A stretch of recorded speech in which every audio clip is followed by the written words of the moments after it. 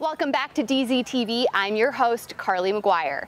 Denver Zoo's commitment to conservation goes far beyond our 86 acres here in Denver. In fact, 2 Denver Zoo staff members just got back from Madagascar, where they were helping treat an unprecedented amount of radiated tortoises that had been confiscated by poachers, building facilities where they'll heal and treating them for disease. Check out this week's edition of Stories from the Field.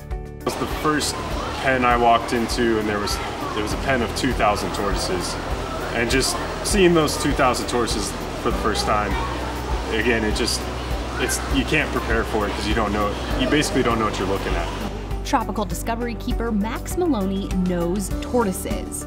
In fact, they're his passion. But even he was shocked by the sight of thousands of radiated tortoises in Madagascar. They're under every bush, they're around every corner. Maloney and Ploysa, a member of Denver Zoo's carpentry team, went to Madagascar in May to help the Turtle Survival Alliance handle the 10,000 tortoises that had been rescued from poachers. They're most likely going to be shipped out to Southeast Asia for the food trade.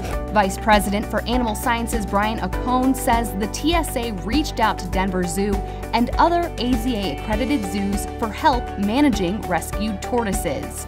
We should try and help here if we can. Maloney and Ploysa packed their bags and made the 10,000-mile trip.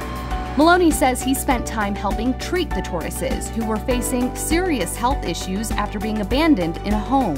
Dehydration, lots of disease transfer, and just malnutrition in general. So those were the big hurdles that the TSA is trying to clear right now. Despite the conditions, Maloney says the prognosis for the tortoises was better than he expected. It's incredible how well, out of 10,000 tortoises, how well the vast majority of them are doing. But medical checks were only part of the work to be done. So there was a lot of actual manual labor going on there. Built the vet clinic, food storage, and food prep building, as well as the perimeter fence, which was a 4-foot rock wall. Which is why volunteers like Ploysa were critical to the efforts. And so with all of his expertise of construction and carpentry, we really got that building up quite quickly, and they really looked to him to lead that project, which was awesome. Maloney and Ploysa are back in Denver, but they say the experience was unforgettable. And they're grateful to Denver Zoo for the life-changing opportunity.